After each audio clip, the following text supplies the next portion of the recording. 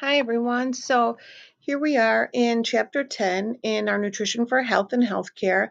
And this first section, we're going to focus on pregnancy. But before we pop into pregnancy, we want to note that our text and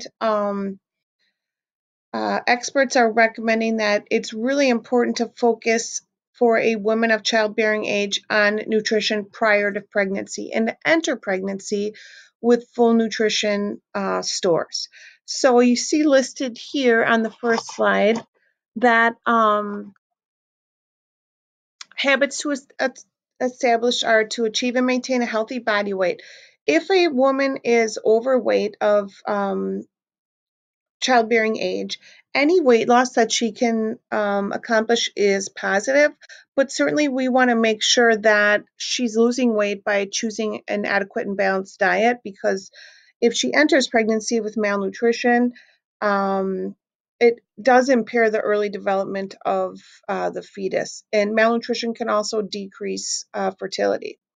Mom should be physically active. She should receive regular medical care and avoid harmful influences like smoking, alcohol, and drug use, exposure to X-ray. If mom has some pre-existing conditions like hypertension or diabetes, those should be in control. And mom should be counseled on not taking excessive vitamin A supplementation, looking at different herbals and supplements that she's taken, and then also medications. If we go to the next slide, it focuses on pregnancy weight.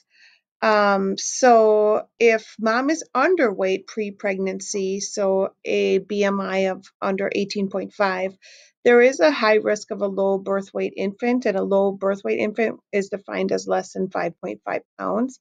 This child is 40 times more likely to die within the first month. So there is a strong correlation with that underweight pre-pregnancy weight. Now, on the other hand, overweight and obese pre-pregnancy BMI could lead to difficult labor, delivery, birth trauma, the need for a C-section, and then interestingly, an increased risk of neural tube defects. And that neural tube defect could possibly be due to lack of folate in the diet or poor glycemic control in a mom that has either prediabetes or undiagnosed diabetes or uncontrolled diabetes.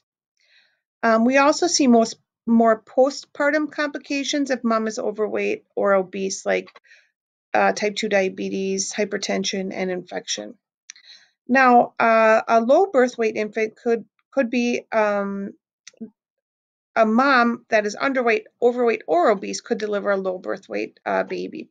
And some of the causes of that low birth weight could be, poor nutritional habits of the mom, hereditary, maybe their family just makes small babies, disease, smoking, drug use, alcohol, lower socioeconomic status, inadequate health care, lower education status, closely spaced multiple births. So, mom's body hasn't had a time to build back those stores.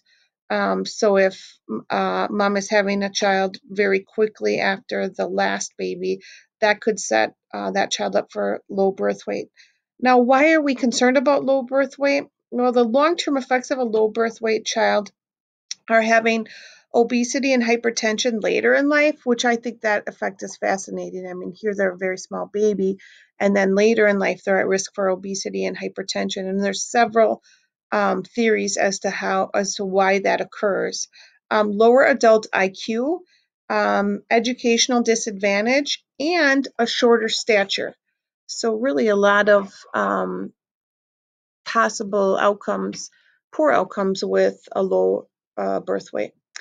Let's just look at infant mortality decline over time. I mean, this is just a complete positive of reflection of healthcare in the United States and how far we've come. So we see infant deaths per 1,000 live births, and we have white and black babies represented, and you see how dramatically both numbers decreased from 1915 to 2010.